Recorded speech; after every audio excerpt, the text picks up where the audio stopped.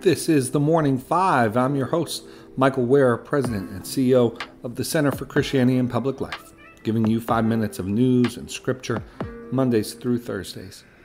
Today is Tuesday, August 20th, 2024. Let's open with scripture. Today I'll read from 1 John 5.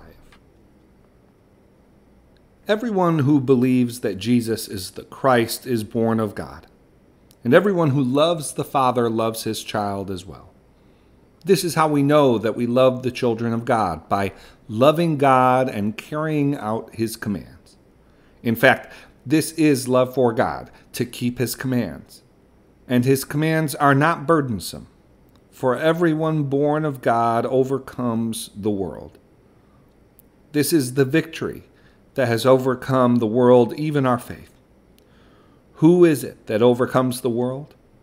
Only the one who believes that Jesus is the Son of God. May God bless the reading of his word. Well, friends, it's great to be with you on this Tuesday. Hope you have a great day today. Let's get to the news. First, U.S. intelligence officials have said that Iran is behind cyberattacks, hacks of both the Trump presidential campaign as well as attempts on the Biden-Harris campaign. 3 staffers in the Biden-Harris campaign, so obviously this was over a month ago, were targeted with phishing emails, but investigators have not said those attacks were successful. But there was a hack of Donald Trump's presidential campaign, and the Trump campaign has said that the hack was successful and that Iranian actors had stolen and distributed sensitive internal documents. Now, 3 news outlets, Politico, the New York Times, and the Washington Post, were leaked confidential material from inside the Trump campaign. So far, each has refused to reveal any details about what was received. Second news item yesterday was the opening night of the Democratic convention, and delegates approved a platform for the party.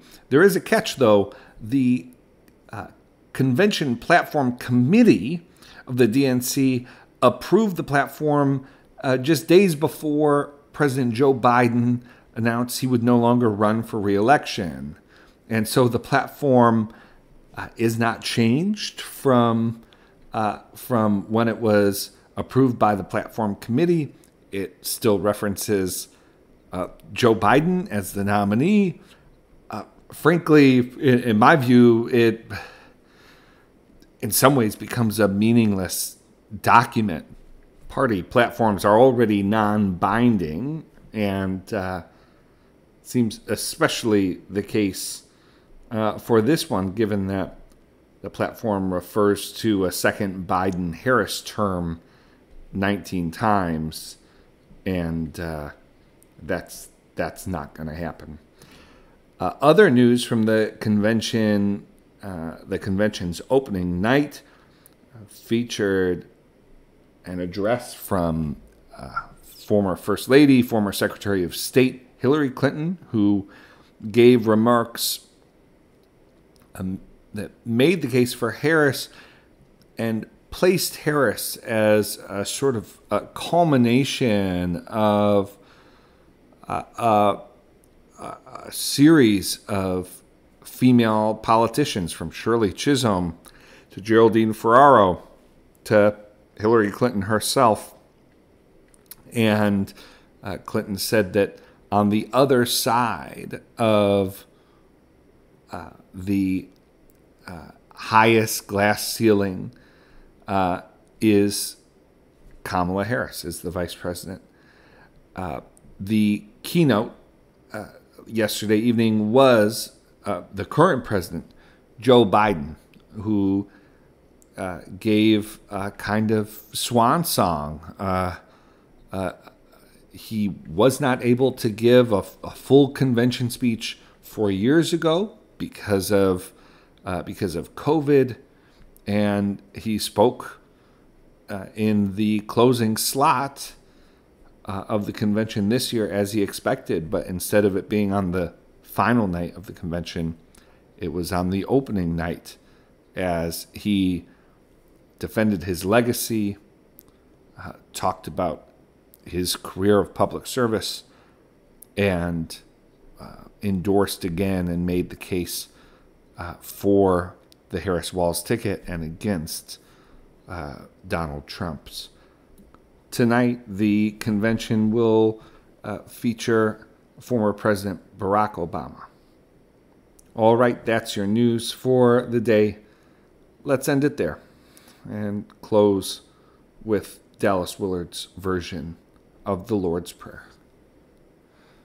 Dear Father, always near us, may your name be treasured and loved.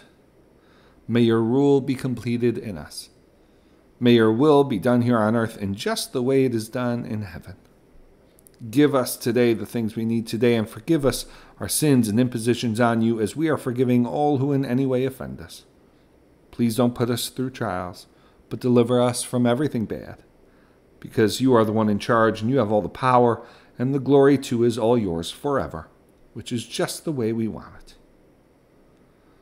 All right, thank you for joining me today. As always, The Morning Five is brought to you in partnership with the That Sounds Fun Network, supported by the Center for Christianity and Public Life.